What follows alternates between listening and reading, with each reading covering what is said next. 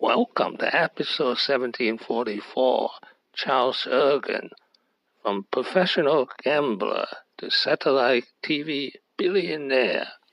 This picture of Charles Ergen and his wife Candy, the two started business together, is an outline of episode 1744.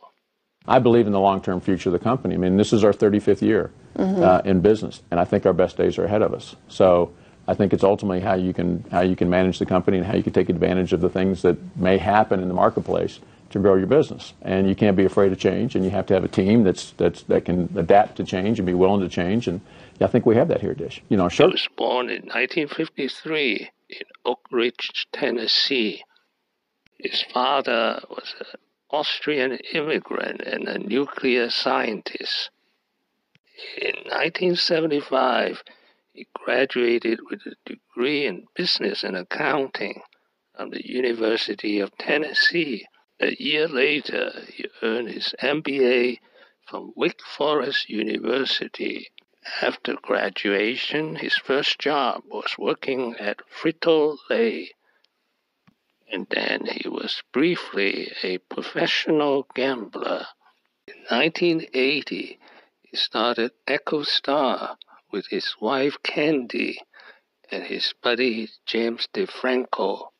With $60,000, the three were selling satellite dish from the back of the truck. Finally, in 1990, after 10 years of learning, experimenting, and failing, Echostar entered into the big league by raising $335 million of junk bonds. And he got very rich.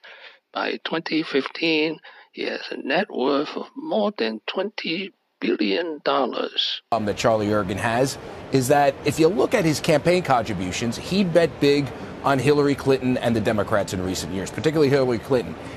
The obvious reason people say, well, is he a Democrat? I mean, a lot of people are speculating that he did that because he knew this broadband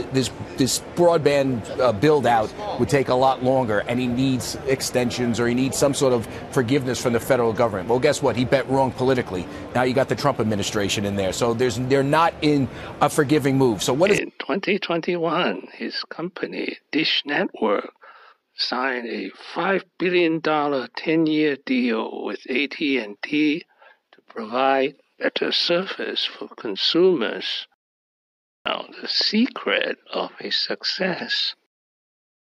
The hardest part, if you want to be an entrepreneur, I think the hardest part is just to do it. So and you got to burn the bridge behind you. So there's, failure is not an option. And I think that's so first you got to make sure you get skills. So get an education. Get the best education you can, in addition to what Brad said, and then when you're ready, just go for it. Don't put. I see a lot of people they'll put a little bit of toe in the water, and maybe it will work, maybe it won't. I always have an exit. Just no exit, and odds are you increase your odds dramatically to be successful.